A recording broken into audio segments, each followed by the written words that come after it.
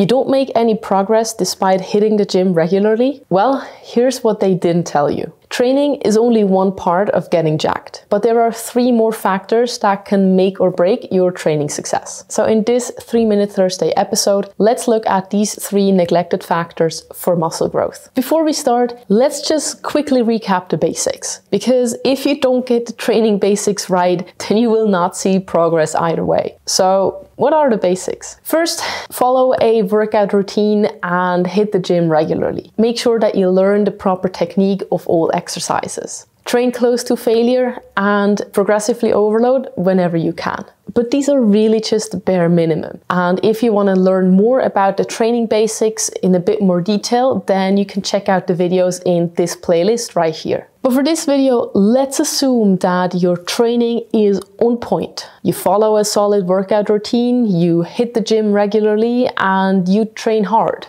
If you're still not making progress, then it might be because you neglected one of the 3 following factors. So let's put 3 minutes on the clock and let's have a look at them. The first factor is also the most obvious one: nutrition. If you don't see any progress, then it might be that you're not eating enough. When you're trying to build muscle mass, you should eat at maintenance calories, or even better, in a slight caloric surplus. I mean, technically it's possible to build muscle mass in a caloric deficit, but it's much harder and much slower. So let's just ignore that for a moment. The reason why you need to eat at maintenance calories or in a slight surplus is that building muscle mass requires energy.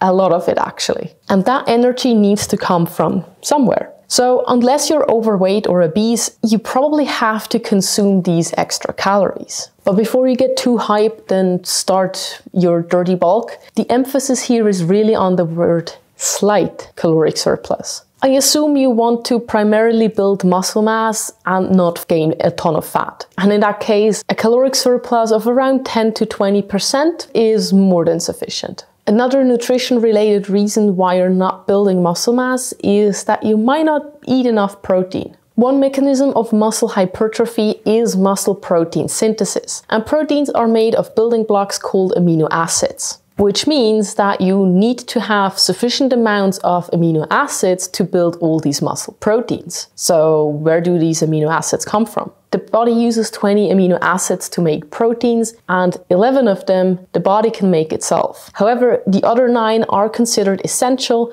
because you need to consume them through your diet. And a good recommendation for dietary protein intake while resistance training is about 1.6 to 2.2 grams of protein per kilogram of body weight per day. Or for my imperial folks, 0.7 to 1 gram of protein per pound of body weight per day. For example, to hit these recommendations, a person weighing 80 kilos would need to consume between 128 to 176 grams of protein per day. But enough about protein and calories, let's look at the second factor that can hinder muscle growth, which is sleep, or rather a lack thereof. Sleep is essential for muscle growth because many cellular repair mechanisms take place while you sleep. And that includes muscle repair, tissue growth, and protein synthesis. For adults, the WHO recommends between 7 and 9 hours of sleep per night. How much sleep you need exactly is highly individual, and you have to find out for yourself what is the ideal amount of sleep for you. However,